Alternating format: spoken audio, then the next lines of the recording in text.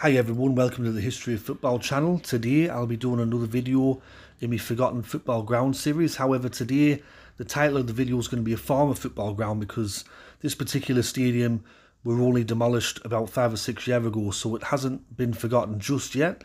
And the ground I'm going to be talking about today is West Ham United's ground, Upton Park, or as it was officially known as the Boleyn Ground. West Ham United were founded in 1895 and were initially called Thames Ironworks. They played at Hermit Road in Canning Town as their first ground before briefly moving to Browning Road in East Ham, and then their third home ground was called the Memorial Ground in Plaistow. They started playing there in 1897. They retained the stadium during their transition, becoming West Ham United in 1900, and were there for a further 4 seasons before moving to the Boleyn Ground in 1904. West Ham United took up tenancy of the Boleyn Ground from local club Boleyn Castle in 1904, after the two clubs amalgamated. West Ham United rented Green Street House and grounds in East Ham from the Roman Catholic Church from around 1912. Green Street House was known locally as Boleyn Castle because of its imposing nature and an association with Anne Boleyn, who had either stayed at or, as some believe, owned the house. Hence the ground became known as the Boleyn Ground. The ground was also often referred to as Upton Park after the Upton Park, London area where it was located. Upton Park initially consisted of a small west stand and covered terrace and backing onto Priory Road, along with dressing rooms situated in the northwest corner between the west stand and the north bank.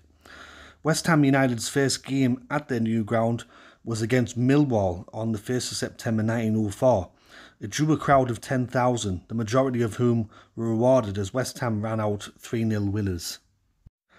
The ground was developed and improved over the following decades. However, in August 1944, much of that good work was ruined when a German V-1 flying bomb landed on the southwest corner of the pitch. The bomb not only caused severe damage to the ground, but the resultant fire also gutted the club's offices and destroyed historical records and documents. West Ham were forced to play 10 wartime matches away from home whilst repairs were carried out. The club returned to the ground in December 1944. In January 1969, the new East Stand replaced the famous Chicken Run Terrace, an area of the ground where fans were stood very close to the pitch, allowing them to make life very uncomfortable for opposition players. By 1990, West Ham were required to convert Upton Park into an all-seater stadium for the 1994-1995 season in order to comply with the requirements of the Taylor Report. The first stage of the redevelopment came in 1993, when the South Bank was replaced by a 9,000-seat, two-tier stand named in honour of former captain Bobby Moore, who had died earlier that year. The stand incorporated executive boxes as well as a digital clock. The North Bank was demolished in 1994 and a new 6,000-seat two-tier stand named the Centenary Stand was opened on its site the following year. This was later renamed the Sir Trevor Brooken Stand. The East Stand, lower, was also converted into an all-seater stand. The final change came in 2000 when the West Stand was replaced by a 15,000-seat two-tier stand named the Dr. Martin Stand. The stand incorporated executive boxes on 2 levels as well as the West Ham United Hotel. This gave the stadium a capacity of 35,000 seats. There were plans to increase the capacity of the ground to 40,500 through the building of a new, larger East Stand that would have used the spare space created when the Dr. Martin Stand was built, but these plans never came to fruition. In 2006, there was a discussion amongst the West Ham board about the club possibly moving to the London Olympic Stadium after the 2012 Summer Olympics. The new chairman of the club, Egbert Magnusson, had previously declared his interest in moving there.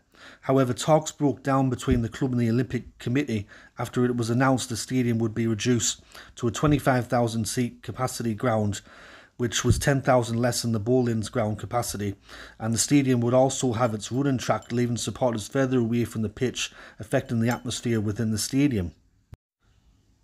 There was also rumours suggested that West Ham might move to a new stadium at the Parcelforce depot near to West Ham Underground mainline station. On 7th of November 2007, Mayor of London Ken Livingstone announced a new site had been identified for West Ham's new stadium. However, by 2009, Club CEO Scott Duxbury announced West Ham had obtained planning permission to expand the East Stand. This would bring the stadium's capacity up to 40,000. However, in 2010, the club backflipped and once again chose to have a bid in place for the relocation of the club to the Olympic Stadium. On the 11th of February 2011, the Olympic Park Legacy Committee selected West Ham as the preferred club to move into the Olympic Stadium after the 2012 Olympic Games. The decision in favour of West Ham's bid was unanimous. On the 3rd of March 2011, West Ham United's proposal to move to the Olympic Stadium was approved by the British government and the London Mayor Boris Johnson. But due to ongoing legal challenges to the arrangement by Tottenham Hotspur and Leyton Orient, the deal to sell the Olympic Stadium to West Ham collapsed on the 11th of October 2011. After further negotiations, on the 22nd of March 2013, West Ham won the Olympic Stadium bid. West Ham were offered a 99-year lease and hoped to move there in time for the 2016-2017 season. In February 2014, West Ham announced the sale of the Boleyn Ground to development company the Gaillard Group, to be effected once the move to the Olympic Stadium was complete. On the 10th of May 2016, West Ham United played their final match at Upton Park and the opponent were Manchester United. The match was preceded by violence on Green Street when the coach car and the players and staff of Manchester United was pelted with missiles resulting in broken windows. With the coach delayed, the kick-off was also delayed by approximately half an hour. In the 2,398th match to be played at the ground, West Ham took an early lead against Manchester United. However, Manchester United equalised and then scored a further goal through Anthony Martial. In the second half, Mikel Antonio scored a goal for West Ham to equalise to make it 2-2 before Winston Reid in the 80th minute scored a goal to make it 3-2 and therefore ensured West Ham would run out winners in their final match to be played at Upton Park. It was West Ham's 384th Premier League match at the ground, their 990th in the top division and their 1,662nd ever league match at the ground. The win also signified 601 home Premier League points won there. Mark Noble was named man of the match in the game.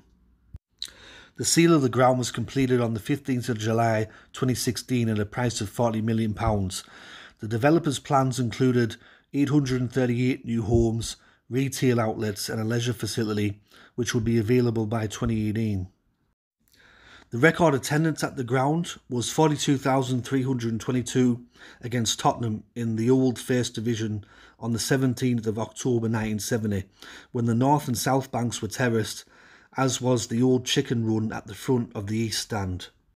Some other interesting facts which happened at Upton Park. On the 12th of February 2003, England played against Australia in an international friendly, with Australia winning 3-1. The match is best known for marking Wayne Rooney's international debut. The ground also hosted 2 international friendlies that didn't feature England. In 2010, the Ivory Coast beat Italy 1-0 there. And in 2014, Argentina played against Croatia and Argentina won 2-1 with Lionel Messi scoring a penalty in the 57th minute.